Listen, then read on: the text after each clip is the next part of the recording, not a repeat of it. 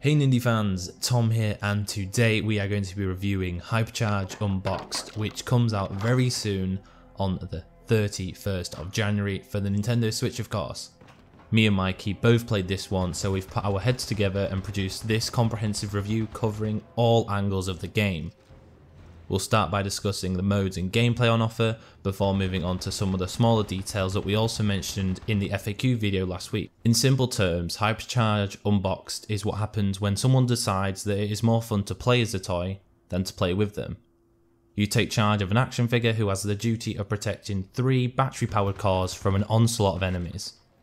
I'm talking toy robots, classic army men, spinning tops, and even tanks. The core modes act as a combination of tower defense and FPS gameplay, revolving around making sure your cores remain protected throughout the duration of the numerous waves you will face. But for those seeking some PvP action, the multiplayer does have a decent array of options to satisfy your needs. What is immediately obvious when you start playing HYPERCHARGE Unboxed is the amount of passion that went into the development of it. So many details are hidden away, most of which will be ignored by the majority of players. For example, cardboard boxes in the toy shop level have fully completed postage stickers with addresses and all the details. It does an incredible job of making players feel like they've been shrunk down into a real world. Of course, what this content lacks in size, I couldn't resist, I mean come on, it's a perfect joke. It more than makes up for it in volume. A multiplicity of game modes and styles of play ensure that despite standing just 10 inches tall, HYPERCHARGE Unboxed offers no shortage of content. On that note, it is time to go into the nitty-gritty details of what is on offer for the relatively low sum of only $20, $18 if you get it before it comes out. To start with, the current version of the game at launch has 10 maps ranging from a garden to a toy store and even a rather messy bathroom. Each and every one is brilliantly designed and packed full of small Easter eggs to find and places to explore. Digital Cyber Cherries have done an outstanding job on building maps that not only look great but integrate brilliant ways to move around them. Window ledges can be rang along, ladders can be climbed, and you can even get underneath the duvet in the bedroom level. If you think you can reach it, there is probably a way to do it, it just might not seem obvious how you get there at first. Collectibles are also dotted around in these hard to reach places and serve as a way to occupy yourself should you end up with free time between waves. I haven't encountered a single map yet I really didn't get along with, and this is a testament to the love put into them. Once you stop gazing around at the gorgeous environments, you'll remember about the rest of the game and the job you have to do. I mean, that's why you bought this thing, of course. Each map has 3 hypercores, as they are labelled, that you must protect from the waves of toys that are determined to take them down. They are usually distant from one another, which at times can make single player rather tricky, but the quick pace of movement prevents this from becoming too severe of an issue if you plan well enough, although at times I was really stretched when playing by myself.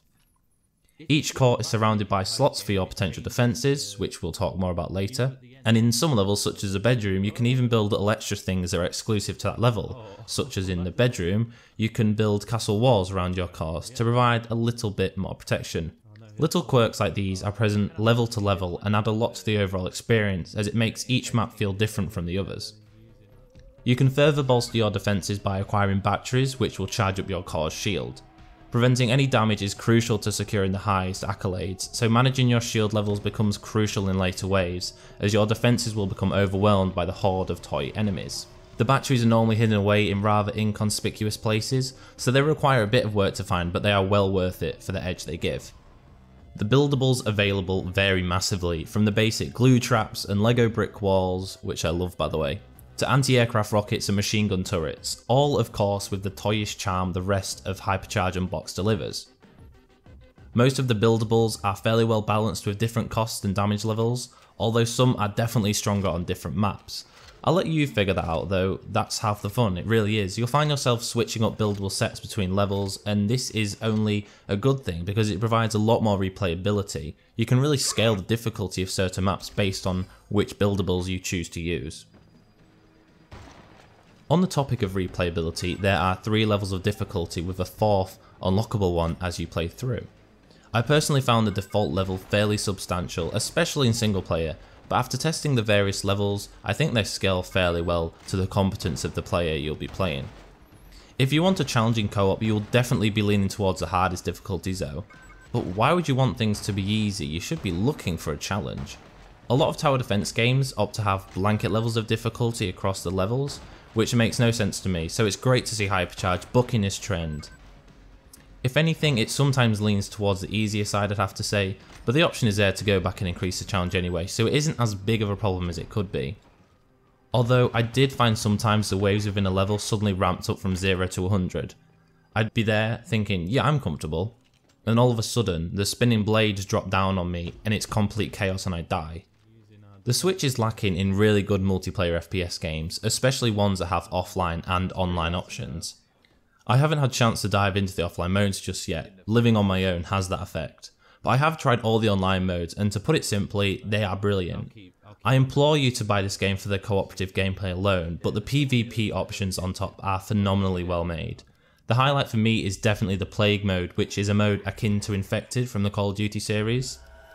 One player starts as the Infected with some unique abilities and has to infect the rest of the players until only one toy remains.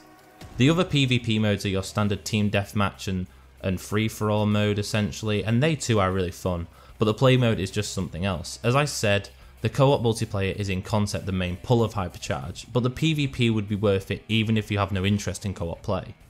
Speaking of the multiplayer, and especially the online, I could see many people being hesitant over HYPERCHARGE, mainly because of the known issues with the Switch and online games. So could you imagine my shock when, upon booting up and creating an online lobby for the first time, it ran pretty much flawlessly.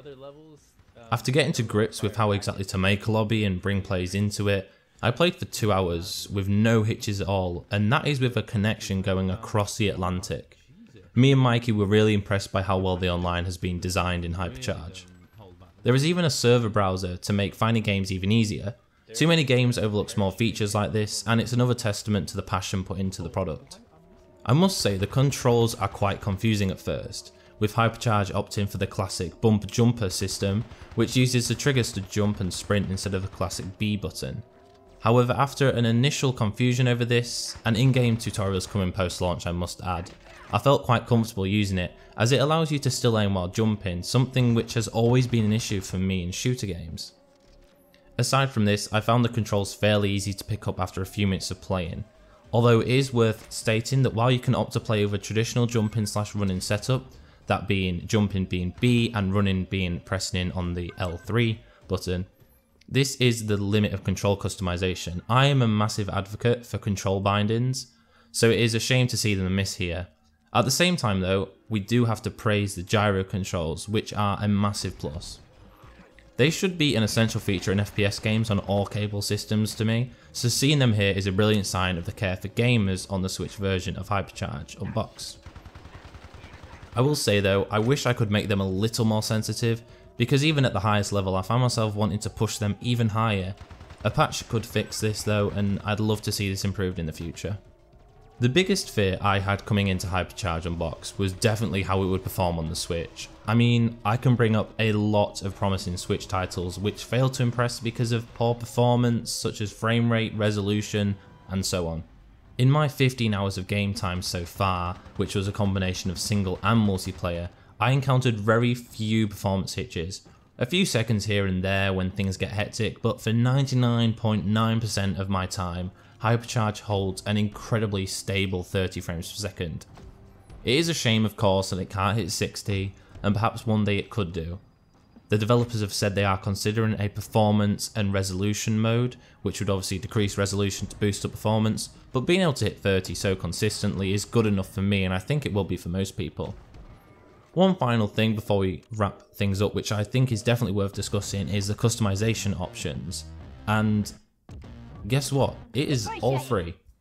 No microtransactions, no loot boxes, nothing. Everything is unlocked through in-game challenges. Now this shouldn't have to be something that we praise, but I feel like gaming's in a state now where we kind of do. Even more helpful is the fact that each unlock displays exactly what you need to do to get it. Of course, if you prefer not to know, you can do that, but I found it really helpful to be able to track exactly what I need to do.